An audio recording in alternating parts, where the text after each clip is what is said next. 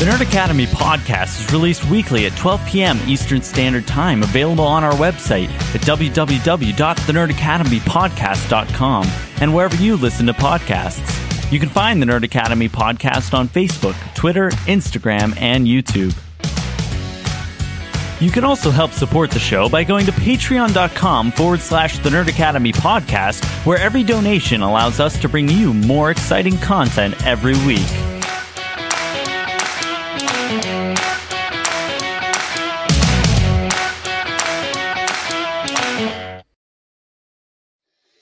We really need to stop meeting like this.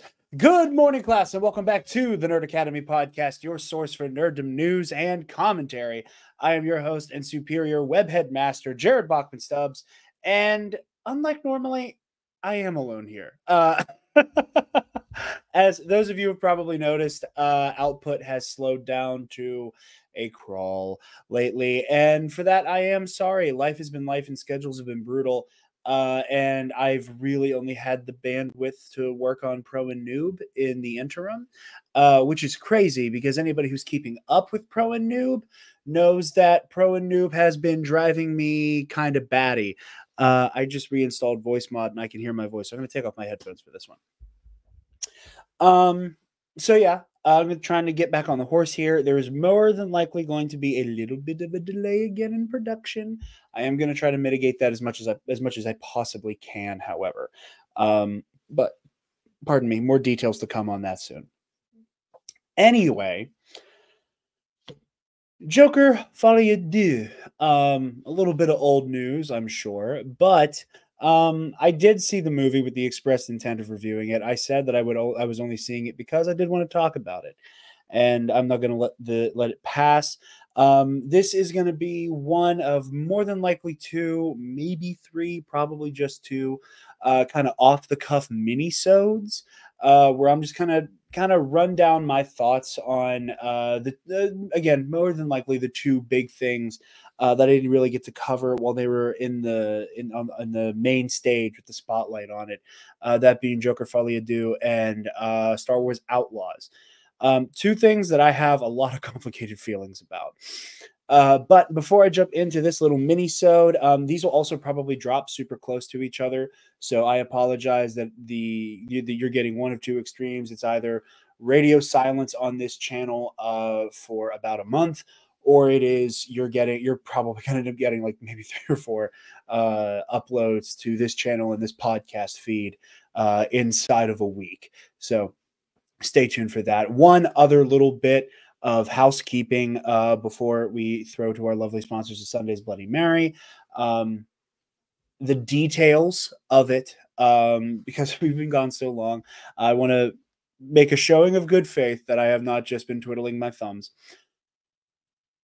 As a showing of good faith, I will kind of give a peek behind the curtain. None of the details are set in stone yet. You guys will know sooner than later when something is ready to be released about it. But I have finished writing an outline for The Phantom Menace and How We Got Here Part 3. It's a project I'm very excited to get to work on. Like I said, I'm waiting on a handful of details to kind of come into focus here about that. But once those are locked in and are a little bit more concrete, you can expect that, fingers crossed, hopefully before the end of the year. I will not make any promises on that front, but ideally it will be before the end of the year. And it will have a lot to do with the Acolyte, the discussions around the Acolyte, mostly the bad, as it tends to be the case with TFM and How We Got Here. It'll be focused on that, and then it'll begin with the Acolyte, and then it will mostly be about the insanity that was it beginning of October, end of November, or end of September, whenever most of Star Wars Twitter basically said, hey, for-profit bigots suck, and we're not going to put up with the bigot industrial complex anymore, the grifter industrial complex. I'm going between those two things as titles. I'm not sure. I haven't landed on one yet. You'll find out when it uploads, won't you? But all of that to say, Phantom Menace and How We Got Here Part 3 is coming. What it's going to look like, how it's going to vibe, not 100% sure yet, but it's on the way. But all of that said, before we jump into the actual discussion today, a word from our lovely sponsors at Sunday's Bloody Mary. You guys know the drill. Sunday's Bloody Mary has the most badass Bloody Mary accoutrement in the multiverse with their 3-time award-winning spicy Caesar mix, as well as their mild and traditional mixes. If the spice ain't for you, and if you want to get your freak on and garnish that bad boy, you can also pick out some of their award-winning pickled dilly beans, okra, and asparagus, and rim salt if you're freaky. As I've said before, this former bartender is a big fan of a homemade from scratch Bloody Mary, and I'm not a big fan of Bloody Mary mix, but the only Bloody Mary mix I will ever let grace my glass is Sundays, because it is the best Bloody Mary from scratch or mixer.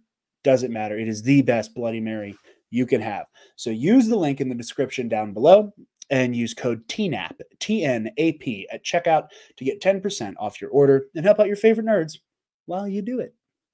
So, Joker Folie, Deux, what you guys came for. Solo podcasts have never been my thing. It's no secret. Dating back to the time of yore, Hall of Heroes, back when we were the Do Back Discussion, now Project Louder. Back when we were a part of that outfit, Joker came out. And it was not a secret that myself and Travis did not care for it. If memory serves, I don't even think Spencer really gave a damn about that movie. Is not overly fond of it. Again, there are the criticisms that everybody likes to make of it. It's Taxi Driver had a baby with King of Comedy, and it's lacking a lot of that personality. I've also seen people go, well, that's the point, and that's why De Niro is in it. There's a lot of things there's a lot of discourse about Joker that goes on that rings true to this day, that is still very much alive to this day, that is very weirdly much a part of Joker Folie Deux, or Joker 2, if you're freaky. That said, I think that my biggest complaint about Joker Original Recipe is I think it is vapid. I think that is my biggest criticism of that film, is that I did not think that it has very much to say at all. I think that it kind of vaguely gestures at income inequality and the kind of runoff effects of that. There's a because when in the film, Arthur is he is very low income. He is disabled. He comes from an abusive background. He's a very underprivileged, underserved individual, and we see little by little the way that people who are incredibly privileged, who are incredibly wealthy, are actively ruining Arthur's life.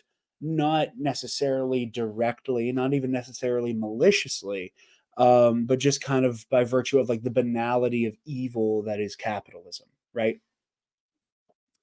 And we see this in many different ways. We see it in the way that funding is cut and he is not able to get the medical services that he should be entitled to. We see this in the stockbroker douchebags who jump him on the train. We see this in the left murky intentionally potential relation to the Wayne family, that he might be the bastard son of Thomas Wayne. I think there's also an interesting relationship there about the relationship between Batman and the Joker. Now, leave it to me to take anything even remotely set or anything remotely to do with Gotham City to immediately bring it back to Batman and make it completely about Bruce Wayne. He said, sitting here in this review in his Justice League Roosevelts, I think my favorite part of that movie, and I'm curious to know if it was ever intentional on Todd Phillips' part, that even at the very beginning of their relationship, the first time that Bruce Wayne would meet Joker, what is the first thing the Joker tries to do for Batman? He makes him smile. That I like that is something that I was like, ooh, that there's something good there. And then I immediately become disillusioned by it. because on top of the and I'll get back to my initial point about the first film feeling vapid, and it does feel important to kind of circle back to the first film here. The whole, like, it immediately feels vapid, it immediately feels empty because Todd Phillips, had so much bluster about comic book cinema in 2019 leading up to Joker. It is, I think people are weirdly hard on the MCU these days, and I don't think it's in good faith. But you had what is, I think most people would say, inarguably the zenith of the MCU at the time. I made my glasses more dirty by doing that. Um, you had what was arguably the zenith of the MCU. We're a year after Infinity War. We're only a few months after Endgame, um, and everyone's like, "Wow, like incredible! Where do you go from this? Whatever." And up to this point, Todd Phillips is in the press, and he won't stop talking about how much he loathes comic book films. This also comes on the heels of the often taken out of context, often again very poor faith conversations about the infamous Scorsese, roller coaster rides thing.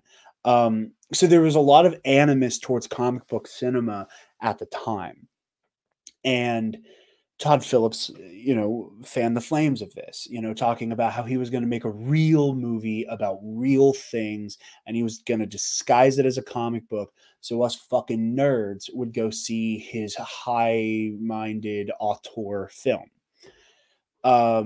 So in those brief moments where there are allusions to and there is you know iterating upon the nearly 100-year history of the Batman and of the Joker, there are moments I'm like, ooh, like that's really good. Again, like he makes Bruce Wayne smile. You get nods towards the cyclical nature of the Batman Joker relationship, where if it is not for the transgressions of Thomas Wayne, Arthur Fleck may not have lashed out and lost control in the way he did.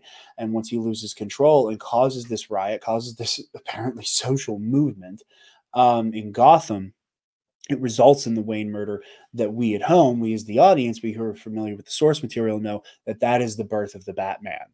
Um, there's a lot of interesting ideas about Joker's relationship to a character who is not present in the film. A very young Bruce Wayne is, but Batman is not.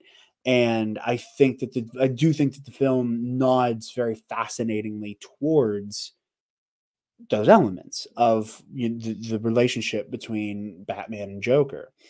But like I said, Todd Phillips is like, fuck you, comic book movies, fuck you, comic books in general. We want none of that. And I think the thing that I find the most compelling about the film kind of falls out the window. Why do I find that the most compelling? Well, back to what I was saying about the social commentary. All of this wealth inequality, all of this income inequality, all of the rich people are the parasites on society, actually, not the poor. Um, and Todd Phillips never really has an opinion about that. He shows that it's happening and he shows that it's bad, but he also just kind of shows that human beings, humanity in general, is unkind and cruel and vicious. And it's incredibly pessimistic. And again, you're telling a story inside of the, Gotham oeuvre, tales from Gotham City. So yeah, I mean, there is an element of this city is awful and it makes people awful. I will concede that much. But for as much bluster as Phillips had going into this film, um, it does not arrive at a conclusion about the Joker. And I don't say that as somebody who needs the movie to tell me that the Joker is bad. I don't even necessarily need the movie to tell me how I should think or what I should think about the Joker. Um, I just don't think Todd Phillips expounded upon an idea about the world other than society bad, people bad. Um, and it is something that that I've soured more and more on with Joker as time has gone on. Now that said, I know I don't like to dwell on the negative here. I would much rather talk about what makes art, especially like, your nerd pop culture art, compelling and fascinating. And, in that vein, I think the film is chock full of incredible performances. I think it is beautifully shot. I think the score is remarkable. It's just, I don't know what it's supposed to be about. I don't know what it wants to say, other than, society bad. And when society is bad enough to one guy, maybe he'll go fucking crazy and start a riot, maybe. And that is where Joker leaves you. Now we come into Joker Folie Deux, or Joker, I Promise It's Not a Musical. Uh, and again, I think that there is a weird phenomenon where I think Todd Phillips hates the genre, which is weird because he spent the media, the media train up to Joker 1, its release, talking about, real movie disguised as a comic book movie, real movie disguised as a comic book movie, real movie disguised as a comic book movie. He's ashamed of the fact that he made a cape flick. And then we get to Joker Folie Deux, and it's him telling everybody, I promise it's not a fucking musical. And it's kind of barely a musical. I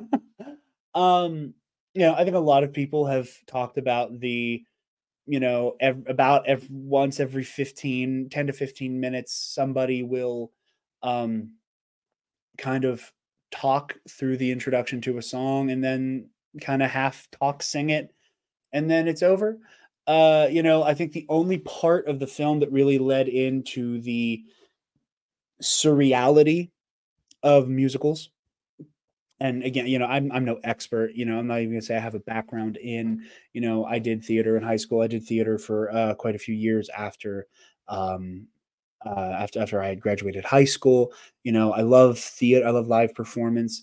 It's something I love. It's something I wouldn't say I've studied, but I have always been surrounded by people who have.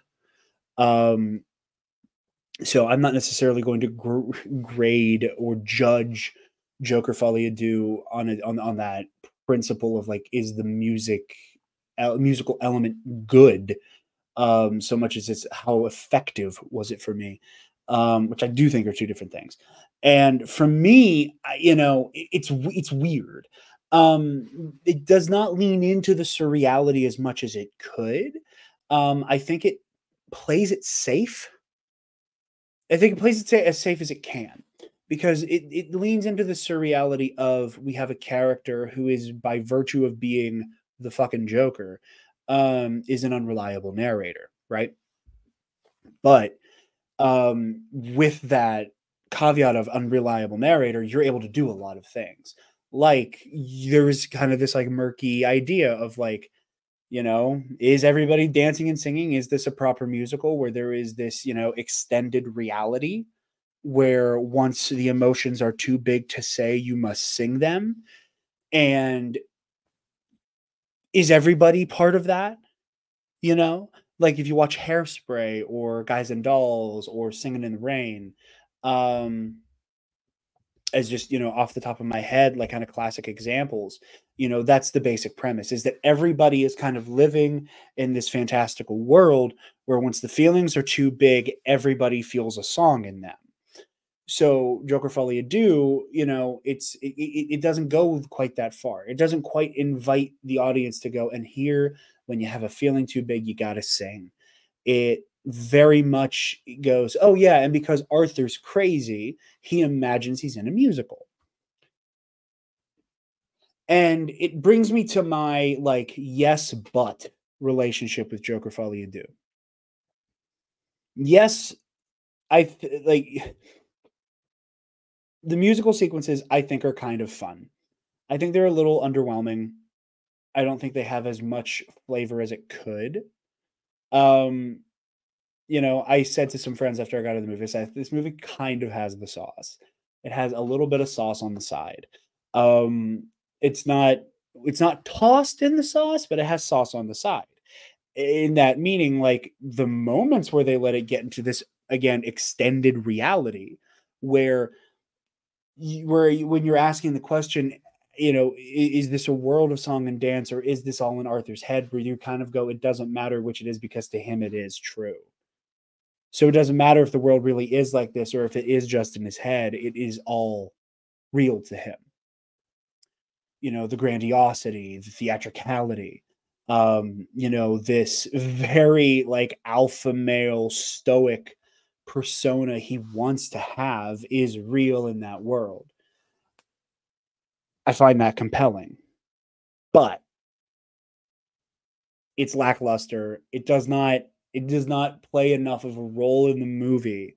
For me, I wish there was more there. I wish there was more meat on the bone for this to not necessarily justify, but really elaborate upon what they were going for. Again, with this surreality.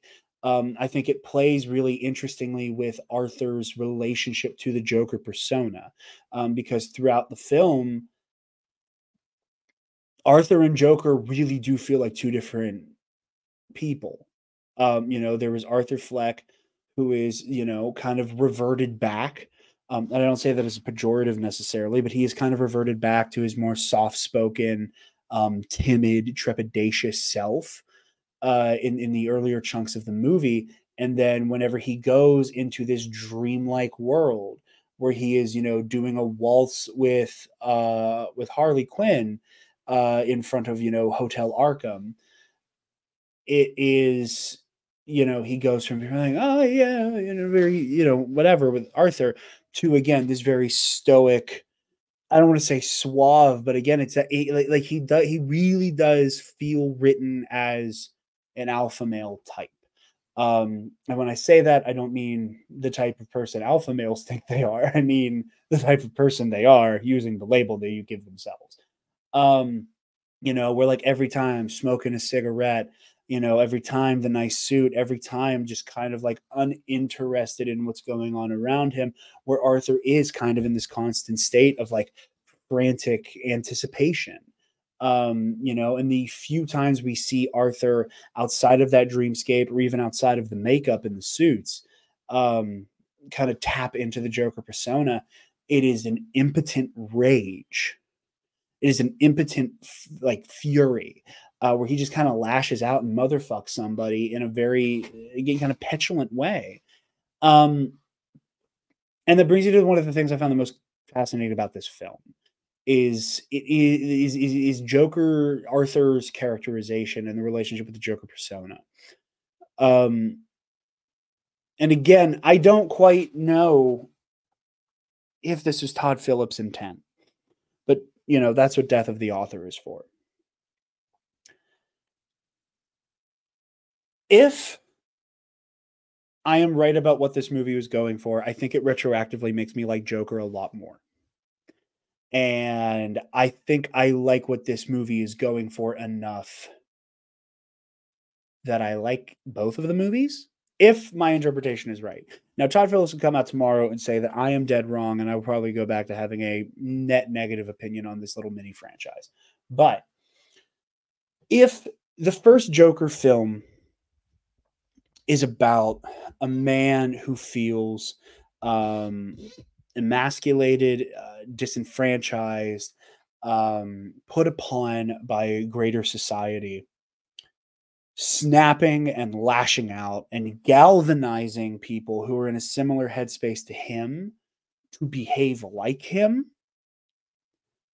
then Joker 2 is about how these icons, these larger than life personalities, these martyrs that are created by people who might be on the fringes but use that as a justification to become violent lunatics, and how the martyrdom of that figure will make sure that that figure never lives up to their own legend. Because, and again, and a lot of people have talked about how like Joker 2 seems really interested in litigating the first movie, quite literally, because most of this movie takes place in a fucking courtroom. It is Arkham and a courtroom, and that is it. But But no, because again, let's hop back in the time machine. Let's go into the TARDIS. We go back to 2019, and Joker 1, you know, people are people are nervous about it. Now, I think a lot of people like to do a revisionist history and say that everybody sounded crazy because they thought there would be some type of mass casualty event because of the Joker movie.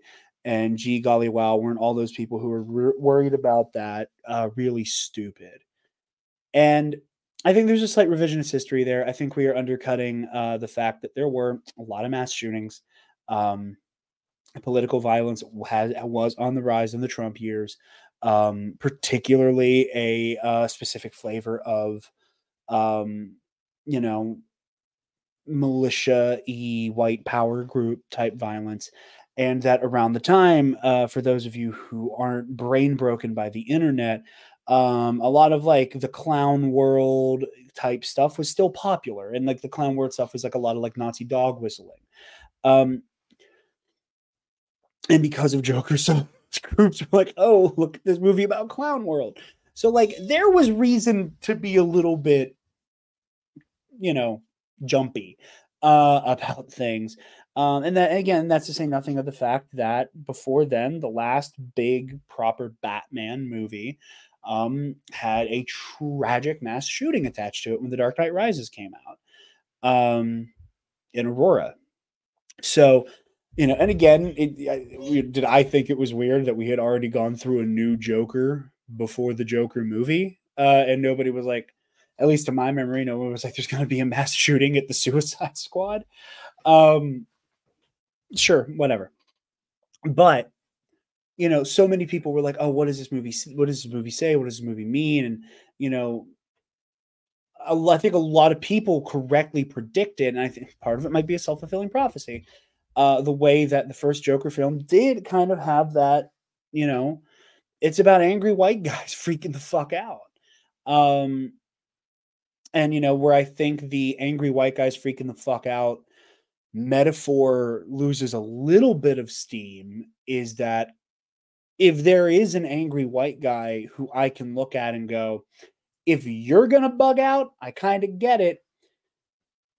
It's the victim of lifelong abuse who has had like medical resources taken away from him, who is on the verge of, and then it delves into a violent mental health episode.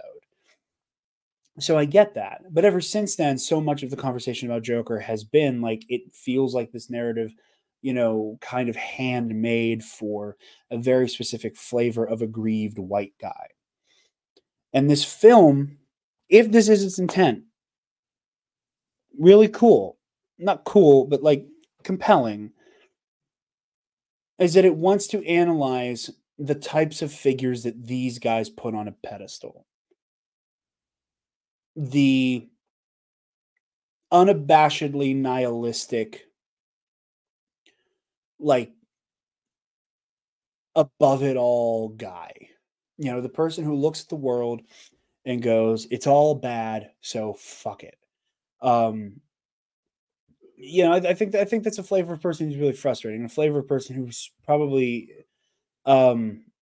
feels seen by these films because the end of the day, like at least to me, the first Joker film says fuck it. It is not interested in any type of analysis beyond people suck, and if you suck enough at a person, they too will become awful. Or again, this film goes, okay, but like that person who becomes martyred by this flavor of person for being brave enough to say fuck it and fuck you, what happens to them? And the answer is they don't live up to the example. If you want to use use the whole incel thing, people are talking about how Joker's an incel movie. Loyal listeners and loyal viewers of this show know how much I am compelled and research and keep up with journalists who study and keep tabs on the conspiracy movements of the country and in the world.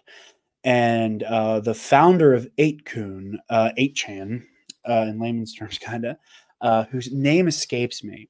But he was on an incel message board. And, in incel communities, there's a really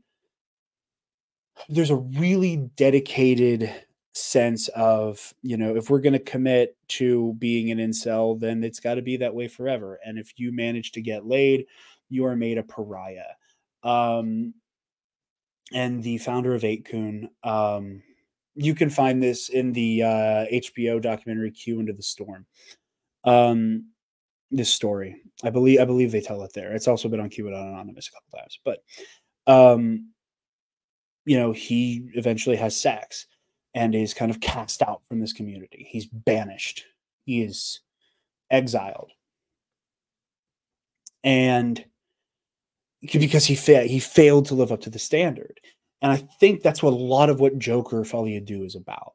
I think that's what the ending is about, is that no matter how dedicated to these incredibly nihilistic causes you are, if by the end, as most people do, come out of that nihilistic phase and go, things actually are important, and I don't think I want this, in the way that Arthur is like, there is no Joker. I am not him. I don't want to be him. And in the way that he is kind of taken captive by a reflection of his creation after the bomb goes off at the courthouse, and he's ushered away, and he's taken captive by the Joker, by these kind of like wantonly violent lunatics who are like, very, very early Tyler the Creator. Chromacopia is on the horizon, so I'll use that as a reference. But it's very, the fuck school, kill people, burn shit, Goblin, Tyler the Creator era, right? And it's that being evoked by his followers. And again, Arthur is like, I don't want this, I don't want that. I snapped, I shouldn't have done what I did. And I do think on some level Arthur does feel guilt. I obviously, when he's given the chance to run away, he does. And I think that Arthur's, spoilers, death is a direct result of his cowardice. I think it is because he goes, I condemn the Joker. I am not the Joker. It was me. I take responsibility. He then runs away from that responsibility and ends up embraced by the Joker persona again, and then rejects it, and then tries to go back to something, and Harley, who only loved him for the Joker, and then is rejected by her, and then dies for it. I think that's very compelling. And again, he is replaced, by the guy giving himself the Glasgow smile. And I think I'm going to break rank with a lot of my peers. I don't mind the guy giving himself the Glasgow smile. I do not mind it. I think that it is weird to say that since Heath Ledger's Joker was kind of the first mainstream instance of Glasgow smile Joker, that he is now the only person who can have that. I think that's silly. I think it became an iconic piece of Joker iconography, even though in the comics that's never really been the thing. It's the acid froze the nerve endings in a permanent smile, for the most part. But we've seen shades of it in the comics. The Scott Snyder, Greg Capullo, New 52 Batman stuff. Kind of, it's not exactly again like how I got these scars type of Joker face, but it's still like the self-mutilating stuff. I think it has worked its way into the Joker canon, that there is room for that. And I think that in this universe, manifesting the next Joker as a more extreme evolution of it, I think plays well into this potential metaphor for the ways that extremist martyrs will always be replaced and will always have to be kind of like ratcheted up in terms of intensity. So yeah, if the movie is about nihilistic figureheads and martyrs and the way that that path always leads to destruction and always leads to disposability, and that even Arthur doesn't want this, I do find it compelling. And on that front, I don't hate Joker Folie Deux. I think it might be kind of good. But again, there is, but like it is weighed down by, um, I don't know that the film knows what it wants to be. I think that it stops itself short of leaning into its more fanciful nature, where it could have benefited from it. Um, I will say I think Lady Gaga's potential in this film is absolutely squandered. She is good in the role. I think Lady Gaga is a pretty good actor, um, and an incredible vocalist, obviously. And I am kind of really disappointed by how little they really allow her to shine in this role. I think leaning into Joker is suffering from a lot of flights of fancy as he's trying to maneuver this world, maneuver this persona. I think they should have leaned into it more. I think they should have made it more showy. And they don't. And I'm disappointed by that. And, I think it's weird that I think it's a weird choice for Arthur to be framed as sympathetic by the end for him being rejected by Harley Quinn. Um, I think that it's an interesting concept. I think that might be, that might be the thesis statement of this review. A lot of interesting concepts. I think it's an interesting concept for Harley Quinn to be the more manipulative one in the relationship. Now, I think to do that, you have to lean into this idea that Arthur has regressed and is now afraid of the Joker persona. Um, a choice that I could go both ways with. I think the choice. Again, I think a lot of people dislike the whole Arthur runs away from the Joker to then embrace it and then go no, no more, and then pay the price for creating this cultic worship and then denying it. I like the choice. I can get down with it. I understand why other people think that it is a cowardly decision.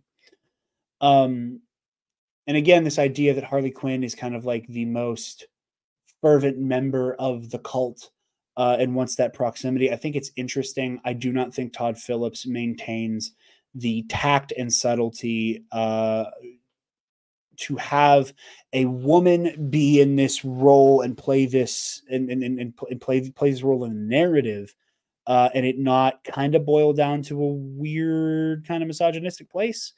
Um, I think that I've seen people say that, the whole like I think we're past the point of having to do stories about Joker and Harley as a unit, and I don't particularly agree with that just because I don't think we will ever be past the point of telling a certain type of story, like any type of story. Um, if there is a story to be told with a message to be heard in that involves Joker and Harley being at the peak of their, you know, relationship, again, very abusive relationship in the source material. It's always been the case. Um, there's always going to be room for that. The thing is we just need tactful writers to write it.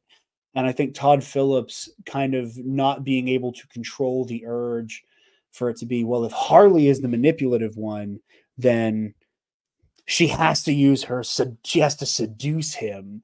And that, then it immediately goes to that place. But again, here's your cop out with Arthur's fucking crazy. Did Arthur hallucinate Harley somehow sneaking into the prison to have sex with him? I don't know. I don't know. Um, so yeah. Again, I think the movie is I think it's well acted for the most part. I think that they made some interesting choices. And sometimes for me, I can be entertained enough by interesting choices. Coming out of the theater, I was pretty jazzed about this, and after having almost a month to simmer on it, I don't know if those interesting choices did quite enough for me. I think that again, I think it is a really cool concept to talk about becoming an idea, becoming this manifestation of a lot of other people's relationships to society at large. And then when you fall short of that, you are no longer a useful figurehead. You're no longer a good martyr, and you need to be replaced by somebody more extreme. I think there is a good metaphor about incel violence in here. I don't know if Todd Phillips meant to do that. In the same way, I don't know if Todd Phillips meant for the first time Batman and Joker ever meet that he tried to put a smile on Batman's face. And the reason I don't feel like he meant to do that is because this movie ends the way he wanted the first one to end, apparently, allegedly, with Arthur being replaced by what will become the true Joker. Do with that what you will. But, yeah, those are my thoughts on Joker Folie Deux. Again, these solo podcasts aren't typically my thing, so get in the comments to let me know if this was something you enjoyed. If more kind of solo, directly talking to the camera type fare is something you guys enjoy. Like I said, I'm going to try to be back on the horse here as much as I can be. There might be a slight hiccup here soon about me getting stuff out, but assuming everything goes according to plan, and depending on timetables, we will be covering Skeleton Crew. There may or may not be the after show live streams. We will see. All in due time, but expect a conversation about Star Wars Outlaws coming soon. Expect a very girthy fucking news roundup as well very soon. And yeah, and if I'm able to make it out there to the theater this weekend, a Joker Venom The Last Dance review. Anyway, one moment. But to round out this mini review episode, I say mini, it was 40 minutes. I would like to, because we're coming off of a little bit of a hiatus here, accidental hiatus, I'm great at that. I would like to shout out all of our patrons. So I want to give props to a litany of friends of the show, alumni and students alike. Scotty J. Rowe, Armin from Comic Book Cast, Brendan Marr from Page Turners and We're Not, Buck O'Brien, Eli from Star Wars in a Galaxy, former co-host Levi, Ray Clausen, Paco, and Charlotte. Thank you guys for supporting the channel. Be sure to like, comment, share, subscribe on the Patreon. We are getting caught up on the Versus series. It's another thing we've been trying to work on. Eli is going to be co-hosting a couple episodes. So he and I already did Grand Inquisitor versus Keller and Beck. That is on the Patreon now. We're kind of winding down. Next week, we plan on recording The Stranger versus Darth Plagueis, which we will probably be releasing on Halloween because it's our Halloween special episode. We'd like to do, a little spooky theme this year. Aside from the Acolyte connections, aside from the fact that I think I said publicly, the only thing keeping me from wanting to do Stranger versus Plagueis was I want to see maybe this will play out in the show. Obviously, that's not fucking happening. But now I feel kind of free to do it because I don't have to worry about being immediately proven wrong by season 2, unfortunately. But we're going to be doing, the mad scientist versus the supernatural slasher villain. So stay tuned for that. That will be releasing to the public on Halloween Day if we're able to get it recorded before then. So stay tuned for that. And if you want more Versus stuff, there is a massive back catalog of episodes Spencer and I have done. It's our baby. And Eli will be joining us again for Stranger versus Plagueis. And then we will get back in the saddle here for Savage Opress versus Kylo Ren, and then our 2-part season finale that I don't remember if I've ever said publicly what the matchup is, so I'm just not going to do it in the event that past Jared wanted to keep it a surprise. But yeah, thank you everybody for watching and listening. Class dismissed. Stop! Move away from the cookie jar!